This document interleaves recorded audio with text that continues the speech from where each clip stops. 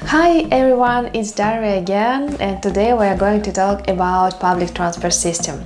My husband and I decided to make this video for you, but unfortunately when we did it outside near one of railway stations in Moscow, we forgot to turn on the microphone. That's why I'm going to make this video and combine different shots from my flat and some shots from my railway station. So let's start.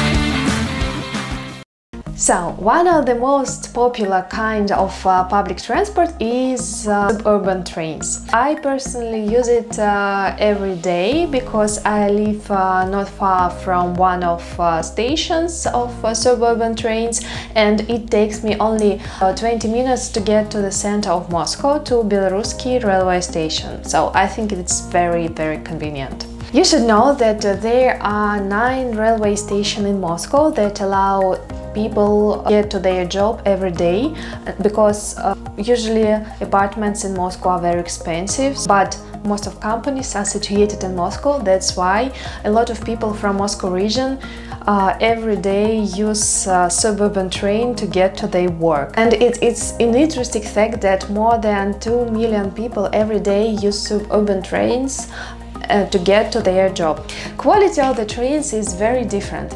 So you can find standard plus trains where there is air conditioning, for example, and very comfortable seats. But on the other hand, you can meet very old trains with wooden seats and without any heating. That's why it's very cold there in winter. So the price of the tickets depends on area where your station is situated. For example, if you decide to use suburban train only inside Moscow area, it will cost you only 36 rubles per trip, and it's something about 50 cents, so it's very cheap. You can buy tickets one way, 2 ways, or season ticket, for example, for 1 day or 2 days, or for example 60 trips.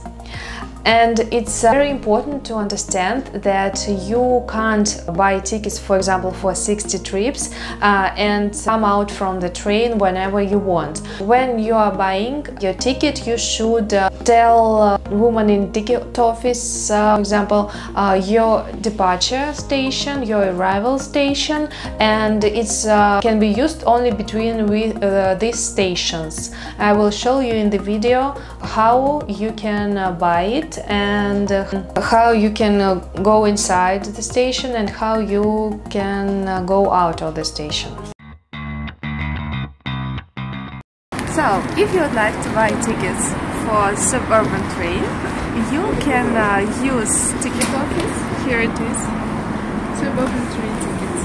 Yeah, but most women who work there, they don't speak English, so you can use special machines where you can buy tickets by yourself.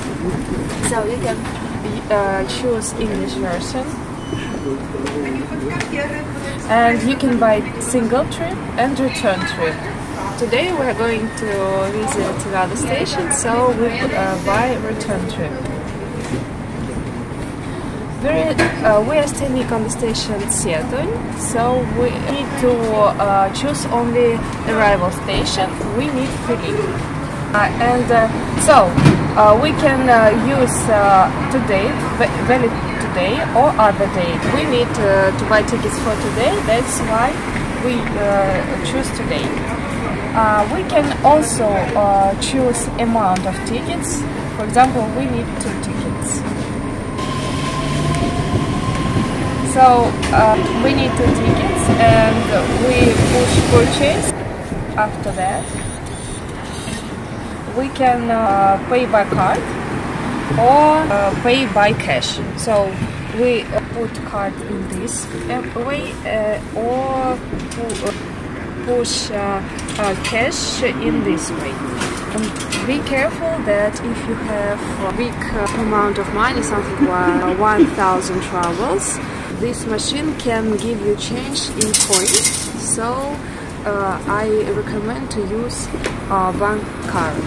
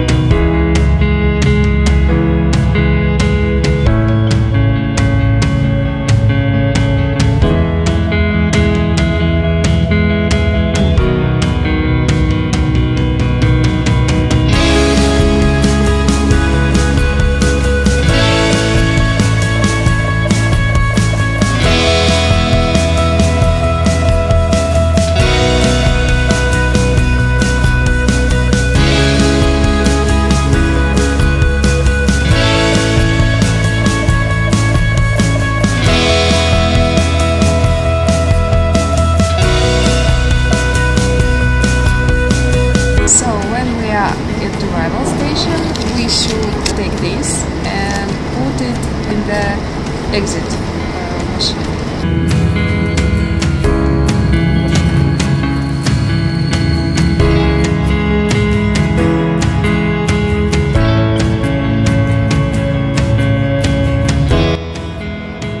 It's important to know that you should buy tickets for each person, so it is not the same situation as we have with metro, where you can buy tickets for all your family, for example, for 6 trips. Now, also you can use card Troika. Here it is. Видно? Нормально? Here it is. It's something like universal transport card, when you can put money and use it either for metro or for urban stations. But if you'd like to use it for suburban trains, you should program it in the ticket office. It's an interesting information for you. Since November, in Moscow, a new system of suburban trains is opening. It calls Moscow Central Diameters, and it will connect 2 parts of Moscow region. And also, it's really great that you can use your card Troika, and you just pay for the tickets for suburban train, and then you can make a change on metro station, and you won't spend any money for tickets for metro. So it's really great, I think, because right now, if you would like to visit a suburban train and then travel by metro, you should buy 2 tickets for metro and for suburban train. So it will be much cheaper for Moscow citizens, and it's really great, I think. Price for the tickets for Moscow Central Diameters will depend on the area which your station is situated. I will show you right now on their website how you can understand on which area is your city situated. For example, if you decided to visit some city in Moscow region. So here is website of Moscow Central Diameters. Unfortunately, it's only in Russian, and actually I didn't find English version, but I'm sure that Google will allow you to change the language, but unfortunately I can translate only in Russian here. So here we can see scheme of Moscow Central Diameters, and we can see it here. It's diameter number 1 and diameter number 2, and this part, from, for example, this from to this, all the stations are situated in Moscow, But if you decided to visit another stations like Odintsova or Lobnya, it will cost you a little bit more expensive than 38 rubles. For example, I decided to travel from Seatun. This is arrival station. Seatun. Yeah, here it is. And arrival station will be Lobnya, for example. Oops, yeah. So it will cost for me 35 rubles instead of 161 ruble. It will be 19 stations, and here is a rule that you should put your card troika on special machine at the entrance and in the exit, and in that situation it will be only 45 rubles for you. So, if you decided to visit Suburban train and you want to travel by it, I will show you right now on Yandex Maps how you can find a station near your hotel or your apartment, for example. But let it be clear that if you decided to book a room in a hotel on the Red Square, there won't be any suburban train stations because there are no railway station in the center of Moscow. So, if you want to know, is there any station of suburban train system near your house, you can use some kinds of maps. In my case, I use Yandex Maps, but you can use Google Maps, for example. And for example, I live somewhere here, and I can see that near my house is a station of suburban trains system, and it's written here that it's part of diameters number 1. And it's very convenient that I can see that next station will be this one, and so on. And here is, for example, metro station, but unfortunately they don't have any stops of suburban trains right now. But here, for example, Kuntsevskaya, here you can see metro station Kuntsevskaya, which is close to railway station of suburban train. And the same station is with Tvilim, and so on. That's why it's very convenient to use suburban trains for traveling around the city. Maybe if you live somewhere here or here and you don't have any metro station, but it's not really a good example because there are a lot of stations. But for example, I live here and I don't have any metro stations near my house, but I do have a railway station of suburban trains, and it's really cool for me because I spent only 20 minutes to get to my job. To sum up, if you decided to travel around Moscow by train and for you it's not enough to visit only metro and you would like to travel around Moscow on outside, I highly recommend you not to use suburban trains, and I recommend you to visit MCK and Moscow Central Ring, which is situated only in Moscow and it's a circle. That's why you don't have any opportunity to go outside of Moscow. But if you decided to visit some cities in Moscow region, because there are a lot of beautiful cities around Moscow, like Odintsova, Serpukhov, and so on. And if you want to visit them, suburban trains is a great opportunity. And if you speak Russian, you can use Yandex Trains app. I will leave a link in description of this video. But if you don't speak Russian, you can use an app produced by Central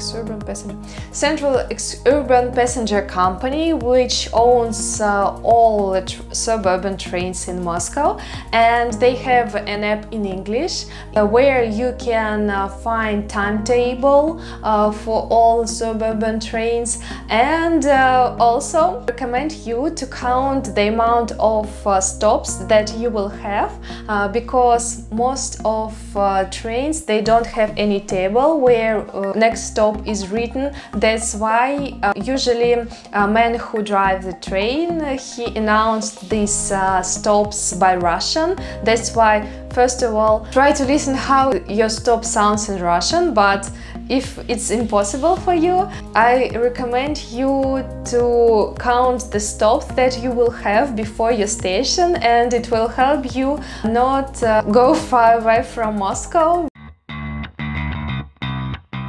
Here is the website of Central Urban Passenger Company, which owns all the trains, suburban trains in Moscow. Luckily, we can switch here to English, and here it is.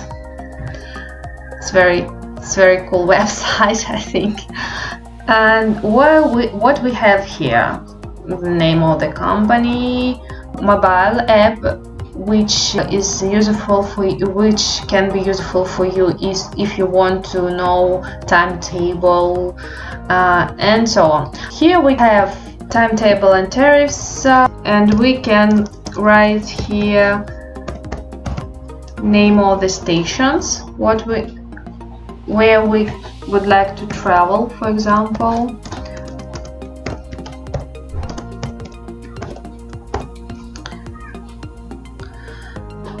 And we can choose the date.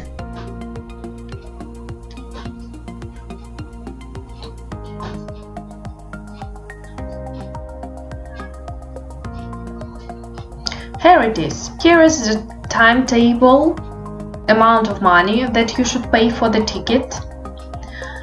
And here you can see options that you will have in these trains. For example, I think that it will be Ivolga train, and you have here Wi-Fi, air conditioning, and DC, and so on. In some trains, I think the older train, the older train, and they don't have any air conditioning. So it's up to you which train you will choose. But if you see that it's only, for example, for my trip with I chosen, it's only 32 minutes, and I don't think that it's important to have, for example, VC for such a short trip. To sum up, I would like to tell you that I'm a really great fan of suburban trains, because there are not so many people as in metro, and you can enjoy views out of the window,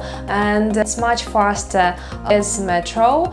Sometimes it can be not really comfortable, and people in suburban trains are not very polite sometimes, especially in the morning. And for me, it's one of the best way to get to my job. That's it for today. Subscribe my channel. In the next video I will talk about Moscow's Central Ring, about metro, and a lot of different interesting things about my beautiful city. Thank you for your attention. I really appreciate this. I'm not saying goodbye.